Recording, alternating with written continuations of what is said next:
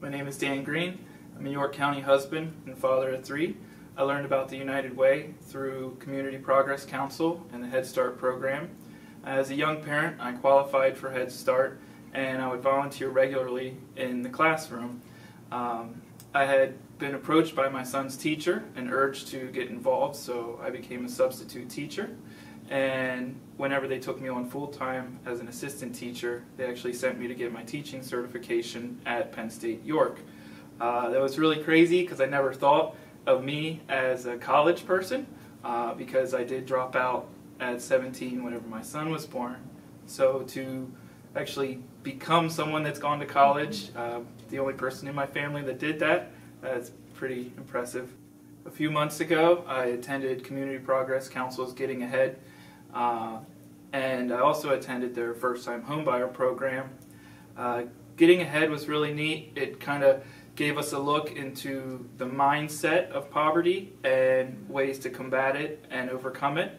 It taught me a lot of things that I am currently using, and along with the first-time homebuyer program, it linked me up with a lot of resources to move me in the direction of successfully buying my first home, which we just closed back in April, and we've been loving it ever since.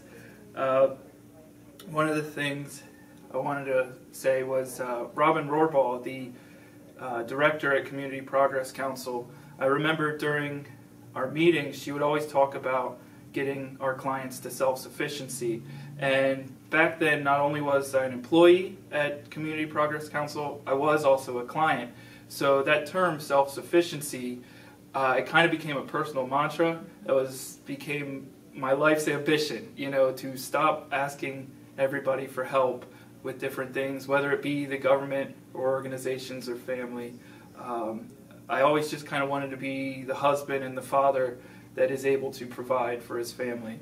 And thanks to organizations like the United Way, who in turn help CPC and Head Start, I've been able to get so much closer to that with the new house and everything. And at Community Progress Council, they did teach me a lot of professional skills, a lot of personal skills that helped me get me to the company that I'm at today, which has given me the opportunity to prove myself, and they've rewarded me with pay increases and more responsibilities at the job, so that I could afford to become more self-sufficient and provide for my family. So from the bottom of my heart, I would like to say thank you to the United Way for supporting organizations that support people like me,